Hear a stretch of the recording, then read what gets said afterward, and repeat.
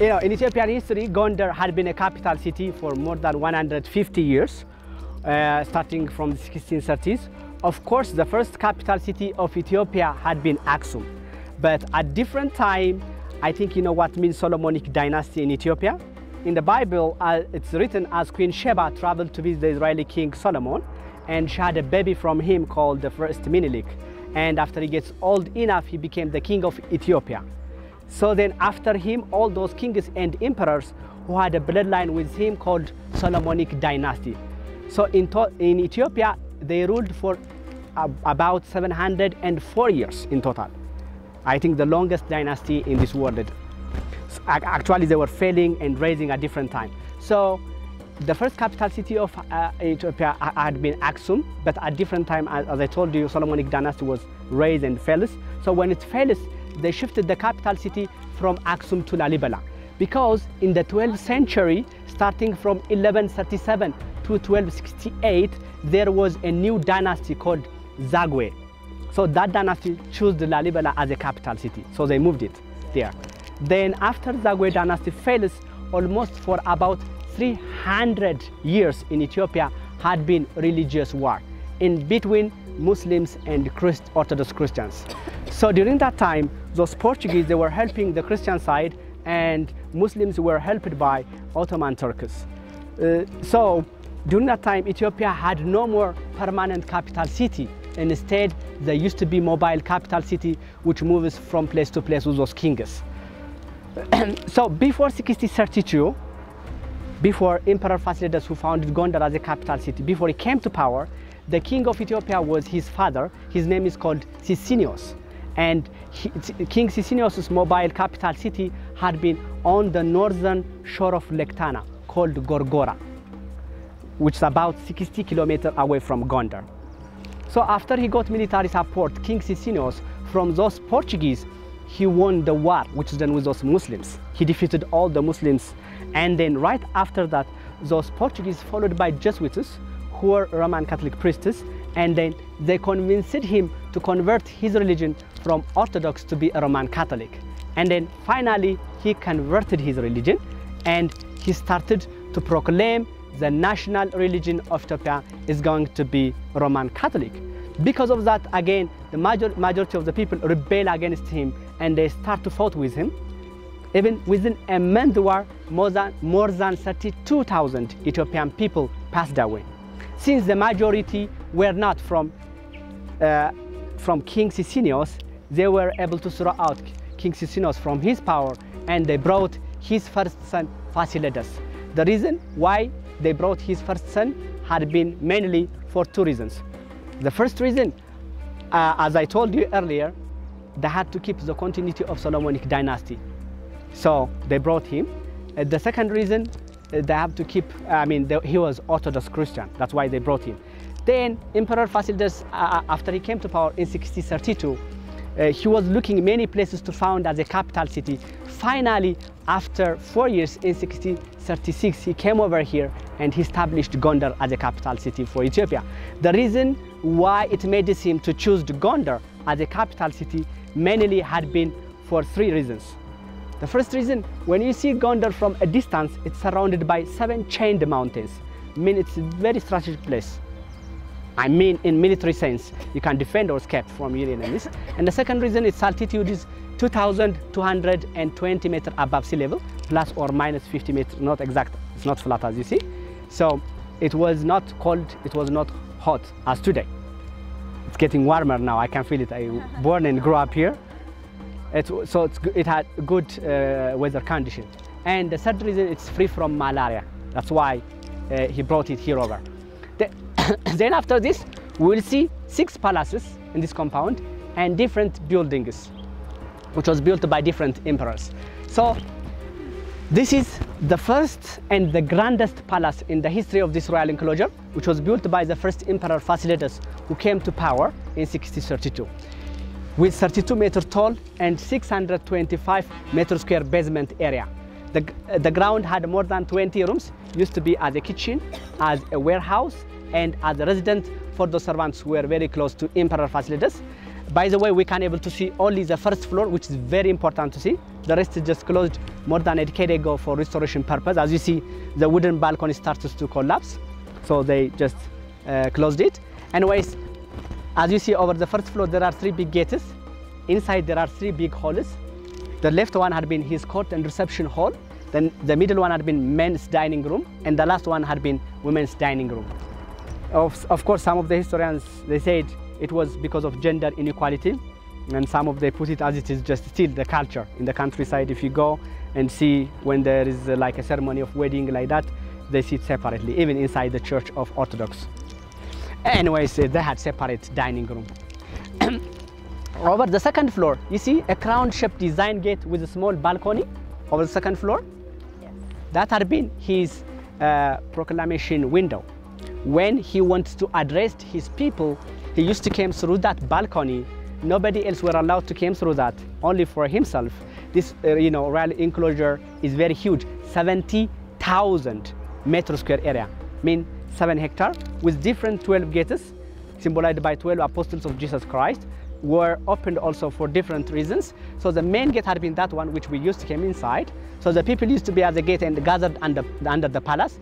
But for the sake of his dignity and pride, he was not expected directly to give speech to the people who were gathered under here. Instead, he used to be a spokesperson, called during that time Mouth of the King, who was acting like a spokesperson. So the Mouth of the King used to stop at the first floor at the middle door. Right on the top of him, Emperor, so he quietly transferred his message to the Mouth of the King, say this and that to my people.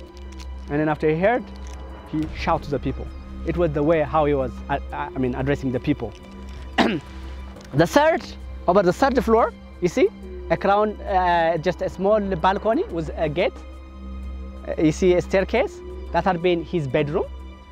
For the sake of their safety, most of emperors put their bedroom on the top. Where the flag blows, the kind of fortress you see, used to be as a watching tower. From there, by the way, you can see all the way down to Lake Tana. So it's a very strategic place. The other thing what I want to tell you about this palace is this conical shaped design dome towers in each corners. So 1, 2, 3. So they hold in each corners. It was purposely built for 2 reasons, these dome towers. As you see from the bottom, this palace is very wide, but when you come up, it's getting narrower and narrower. So it holds as a structure. It has no any beams inside, so it holds as an enforcement, not be collapsed easily. And the second reason, as you see, there are windows. You see over the first floor in each dome towers. So it has its own rooms inside, used to be as a guard room from each corners. Over the second floor, each dome tower has 3 windows, 3 times 4, 12 windows, symbolized by 12 apostles of Jesus Christ, used to be as his own prayer rooms. Because, in Ethiopia, we do have 13 months in a year. The first 12 months have equal 30 days, but the last one has only 5 days. But in each 4 leap year, it will be 6, like your February. So each day is dedicated for different saints and angels. If you ask religious people or elderly people usually, if you ask what's the day today, they say, oh, today is St. George, tomorrow is St. Michael. They count in such a way. Anyways, those windows faces to different churches. About 44 churches were built after him. So used to be as a guard room. He was not expected directly to went and mix with those people, with ordinary people. The second building, which was built by him, had been this one. Now it gets ruined actually. These 2 ruined walls you see. On the top had been arch. All the way up there, you see the arched gate with the wall and the roof, used to be as a coronation hall. And the third one, which was built by him, had been that one with the square tower, used to be as an archive or a library. It is believed the first well-organized library in Ethiopian history. And chronicles used to be live here over there too. So let's go first to the first floor, and then we'll keep continue to the rest. Okay, here over it's written his coronation name. His name is actually Fasil, but in Ethiopian history, before before it gets modernized, we used a coronation name. So when they came to power, or it could be prefix or suffix they add, and it will be That would be their coronation name. Anyways, Alam Sagad Fasil means the world need to Fasil, mean to show his power. He ruled from 1632 to 1667 for 35 years. Actually, it is Urs calendar, Gregorian calendar. On the top, it's an ancient language of Ethiopia called Gi'iz, where Amharic came from that. Now we don't use anymore for communication. It's left only in the church. So it says that 1624 to 1660. It says 1624, 1632. So now you are 8 years younger. Enjoy.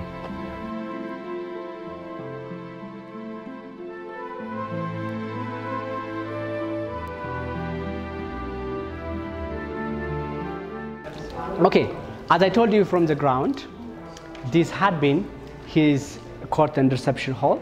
The next two are men and women's dining room. We'll see it respectively. Here over, let me show you.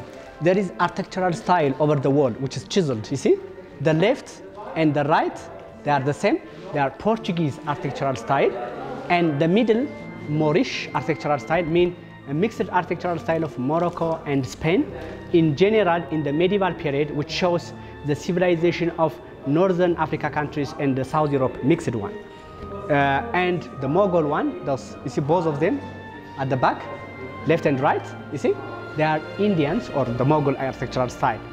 So if you ask me why the reason they put this as architectural style, because before 1632, before Gondar established as a capital city, Gondar had been a commercial center for many traders, just foreigner traders like Armenian, Jewish, Spanish, Portuguese, Indians. The South Arabian traders used to live here because of mainly three trade routes which centered Gondar. The first one from here all the way to north, crossing Simen Mountains to Port Massawa, which belongs to Eritrea now, and then after crossing the Red Sea, which goes to Yemen, to the South Arabian countries.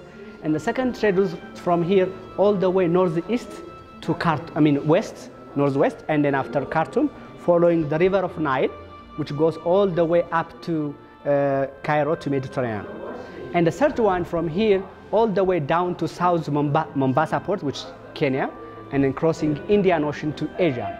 Because of these trade routes, those traders used to live here. But finally, after this emperor came to power, he let them go, all those foreigners from Ethiopia.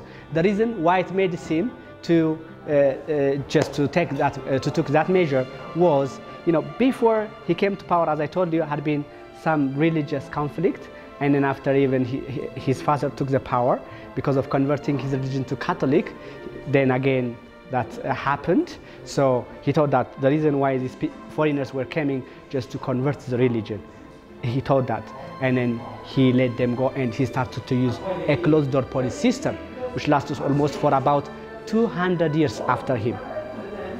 Then finally, after Ethiopian craftsmen finished this palace, he told them to put a different architectural style, as he didn't hate, just he did for the sake of the security of the country, and it used just to remind those different people, different nations. That's why it was put. When we talk architectural wisely in Ethiopia, we do have three types of architectural style. The first one called Aksumite, and the second one is Lalibela architectural style, and the third one, this one, Gondorian. When we say architectural style, it doesn't mean only the structure or the design of the buildings, but also it matters the materials you use to build. So in Gondorian architectural style, mainly there used to be four materials. The first material, as you saw from outside, from the ruined just walls, the walls were built from the stone called basaltic stone. It's the basalt stone, the black stone. And to make the arches of the window, the gate, the chimney inside, we'll see those stones are called volcanic red tuff stone. They are not bricks like Egyptians. And they cut it and shape it. And the third material, any wooden parts for the floor, for the ceiling, any wooden parts had been ebony. Ebony. A black wood, which is very expensive. Now it's very hard to get even for souvenir. I think, ebony and ivory, the piano. Yeah? Now, actually, a little left in the southern part, but it's very hard to get it. Now, this one is a restored one, which is juniper and olive, Africana. But originally it was not. and the fourth material to glue and for plastering, there used to be limestone. It's not a cement. Limestone actually, it takes long process to have a sticky character. From 5 to 10 years it takes to have a sticky character. They crush it and burn it and mix it with a big barrel with water and ferment it for months, and then after they dig a big hole and buried it for years, up to 10 years, and then after they will dig it out again and crush it again, and then after it will have a sticky character. Doesn't crack easily. That's why it stands still 400 years. Actually, this is the white one. It's restored, but the gray part still it's original. It's very light, even you can knock it. So it is typically Gondarian architectural style. The other thing what I'll tell you is, you see right in the middle, on the top, you see a Star of David, left here, and right on the top of the gates too. That's Star of David. There used to be different symbols to show that as they were from Solomonic dynasty. You know, in Ethiopian history, the last emperor was from Solomonic dynasty was Emperor Haile Selassie. I think you know him recently, who falls in 1974. Then after the country became communist, and then his government came to power. So when they came to power, people were believing that these people were from Solomonic dynasty, so they are deserved to be a leader or a king. So immediately one king, when he came to power, whether he is real or not, it doesn't matter, but he had to convince the people as he was from Solomonic dynasty. And then the people, okay, you are deserved to be a king. We'll bow for you. But if you're not, that's why it was a political strategy just to convince the people. That's why they put. This is a chimney. Actually, there are different chimneys in different those palaces. But what makes this chimney different from the others, it used to warm up both dining rooms, men as well as women. At the same time, this chimney, it goes up to his bedroom. You see, there's a big hall. It goes up to his bedroom, and there are channels which takes the smoke from here to different parts of the walls. So it used to be like a central heating system. This had been his dressing room. Here over you can see these stripes colors, you see, which round this room. It faded since that time actually. It had been the symbolic representation of rainbow. So in the Bible it has its own biblical meaning. Covenant, yeah. After the Ark of Noah, after the flood, yeah? I think you know all of you the story. Yeah. So it was deliberately designed this because, you know, it had been his dressing room before he passed any decision in his courtroom. While he dressed up, it made him to remind mercy before he going to pass any harsh decisions. So it had psychological, so deliberately designed because of that. You see, here had been a vaulted-shaped design ceiling from there to here. It just collapsed during the Second World War, from there to here. So the water was collected from the roof. You know, during that time, the inhabitants of Gondar was estimated from 65,000 to 70,000 people. So those people used to be two rivers as a water supply, which is nearby the town. But for the royal family, used to be this system. So you see, one channel here, the other channel is over there. They meet at these square holes. You see this square hole to put sands to filter the water. And the filtered water, it comes through and enters through this hole. And the water, you see, runs and refill it at the middle. And then after they refill it, yeah, that is to not be destroyed, you know, collapsed the roof, used to be as overflow, rectangular hole. The staircase to go down and fetch water. During that time, after Emperor Fasilides died, his son, his name is called Yohannes. Yohannes I, not Yohannes IV. Yohannes I took the power from him, and he built this smallest palace in the history of this royal enclosure. This, the yellowish color one, you see? The reason why he built the smallest palace in the history of this royal enclosure, he was a very humble guy. He came with different philosophies. He ruled for 15 years, from 1667 to 1682. When he came to power, he completely changed the political system after his father. He set free all Ethiopian poor people to be out of tax. He was only collecting tax from poor peoples. Noble peoples or rich peoples. So he had no enough income to build bigger like his father. For your surprise, he is the first emperor who came for animals' rights. There was animals' rights in Ethiopia by proclamation. When I said just animals' rights, for example, nobody were allowed to hold chickens upside down while they came to market. They had to put it in a cage. He was a very smart guy. You know, after his father, he is the first person who gave equal right for different religions to be treated. He was very smart guy. But after 15 years, I can say in Ethiopian history, as far as I know, he's the first one, could be the last in Ethiopian history, who resigned by himself, and he went to the monastery monastery around Lake Tana, and after he became a monk, he died over there. And then he just succeeded by his first son. His name is called Iyasu or Joshua. Let's see. Actually, most of them, they do have biblical names.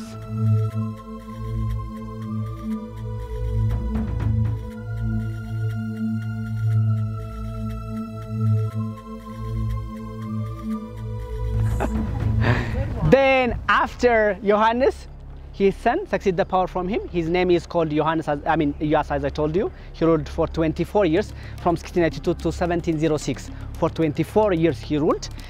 He completely changed the he abdicated the political system. He started to tax everybody again, even out of Ethiopia. There was a French physician, his name is called Charles Ponce, who was able to get into Ethiopia. Then based on his diary, there is a book called The Abyssinian. So in that book, he became the close friend of him. Then after he wrote that diary, and then based on that diary, there's a book called The Abyssinian. So in that diary, that book, you can read that how far this emperor was collecting tax. To north, up to southern Egypt, he was collecting tax. Because he was threatening them, as you will block or divert the river of Nile. So they let him tax the southern part. To south, up to Mombasa port. To west, up to Khartoum. To east, up to Yemen. He was collecting tax from all these circumstances. He was a very powerful emperor. That's why many historian authors compared this palace with the Israeli King Solomon's palace. Not because of its size, but because of its beautiness. You know, the inside part of the wall was gilded with different precious stones and minerals like diamond, gold, silver, ivory, with different precious stones too. It was gilded. This is, actually, if you compare it, of course, the first one is the biggest one, but in terms of cost, this was very expensive. The king, Emperor Iyasu, or Joshua, and his wife it's believed that they used to sit frequently in these windows.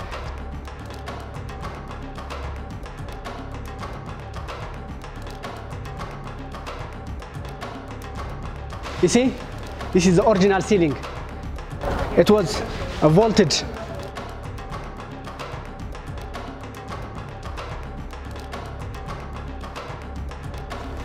This, you see this round wall from here all the way down there where we go, and the opposite sides of the walls, that ones too, was covered by full of sand and soil.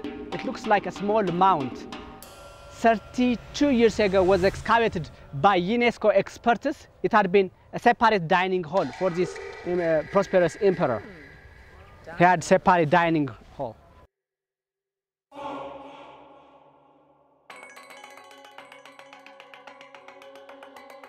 Then after Iyasu, his son, his name is called Dawid. He built this palace, the fourth palace, and he built this lion's cage. This had been a lion's cage, which was built by Dawid, Emperor Dawid. The reason, why they used to keep lions, as I told you earlier, there used to be different symbols to show that they were from Solomonic dynasty, from the line of Judah. Even 24 years ago had been the lions. The last lions had been here, and then after UNESCO say no, to put lions in a cage.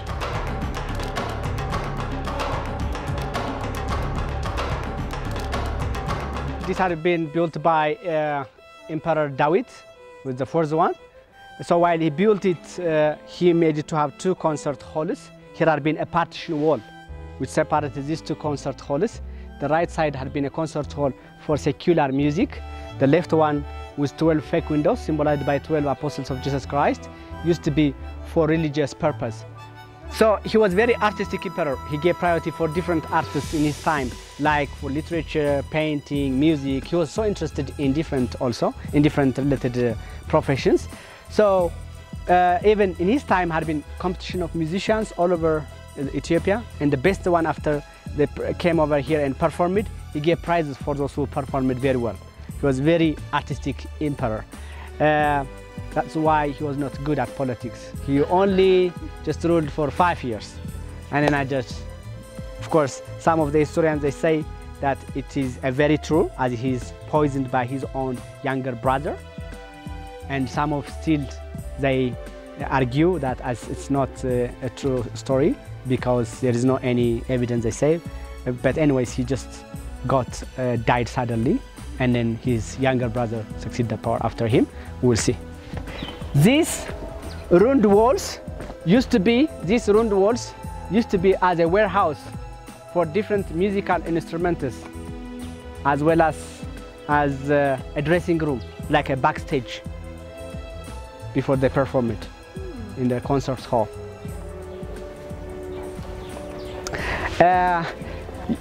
I think do you remember the third emperor?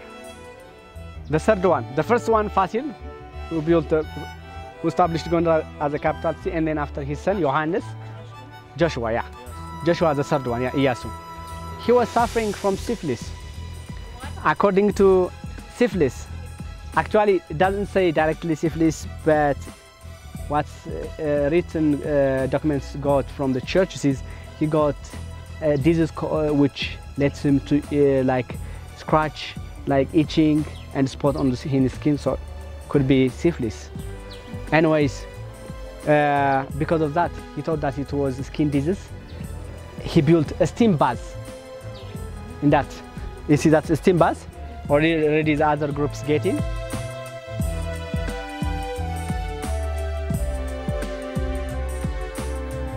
Okay, you see, it has 4 sections.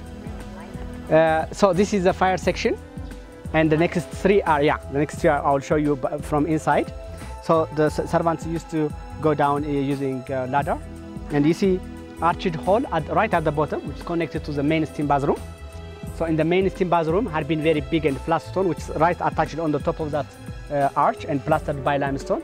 So weren't able to get in any smoke from here when they fired heated. And then after I will show you. It had been a dressing room. There's harness just to hang their clothes.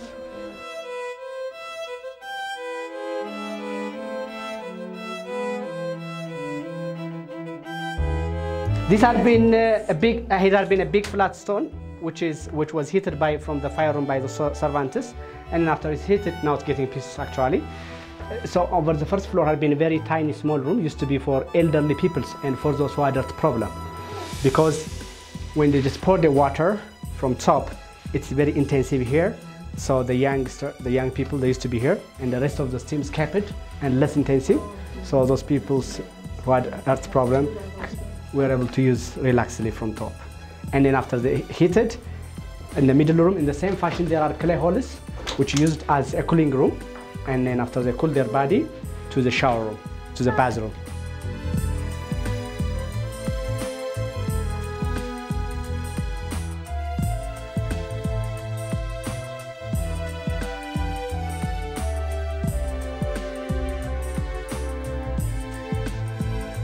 Jacuzzi. Yeah. And maybe it was with warm water. Maybe the poor people will come with tube to make the bubble. After Dawid, his younger brother succeeded the power from him. His name is Bekaffa. He ruled for 9 years, from 1721 to 30. He was a very warrior guy. He built his own palace here over. Inside we'll see a big banqueting hall. Here in front of the banqueting hall, you see these gates used to be as for stabling for horse.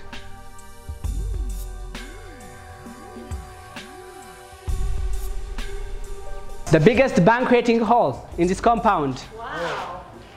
Actually, the ceiling is not original. During the Second World War, as I told you, the Italian used to be as a military basement. So they put it this cement mortar with a steel. So even at the mid heights, both sides of the heights of the walls had been a wooden beam which was gilded with different precious stones and minerals, but looted at different time. But it's not before. It's before the Second World War. So maybe Emperor Bekaffa sits here and his wife on the other side of the table, and then please pass the salt. Wow. After Bekaffa, he just died from malaria. He didn't get it from Gondar. Before he died, he went to the boundary of Sudan, which is very low land. After he came to Gondar, he just died. And then when he died, his son was 8 years old, the second Iyasu. He was too young to come to power, so his mother came as the regent of her son. And she built with her son the sixth palace. This is the first palace which had a glass window and a glass door for the first time. The rest had been wooden. So it had been much more decorated one. Had been a balcony from left to right. Then she ruled for 12.5 years. And then after her son became 21, he took the power. But he was not wise as she was. So she continue running the country for more 12.5 years. In total, for 25 years she ruled. And then after that, it started to crack the central government because those regional kings, they kept refusing to not give any more tax for the central government. So finally in 770 collapsed. Then after that's called, which I told you earlier, the era of princes.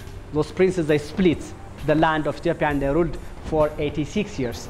No more unified Ethiopia. And then after the statue guy, which I told you from outside, right at the middle of the town, Emperor Theodros, reunified in 1855. And then after him, the fourth Yohannes came to power. And then after him, Menelik II. And then Emperor Haile Selassie. Of course, in the meantime, Dawid II and Iyasu. We call him Iyasu. And then after the country became communist in 1974 to 1991. And then the current government came to power. The leader died about 3.5 years ago. His name is Meles Zenawi. And we had election about a year ago. Each 5 years we'll have election. It was a rumor who's going to come after 4 years, but now it's very clear. He's a very young guy. He starts to get support from US, from European Union. For sure, he will come and will be a prime minister for Ethiopia after 4 years.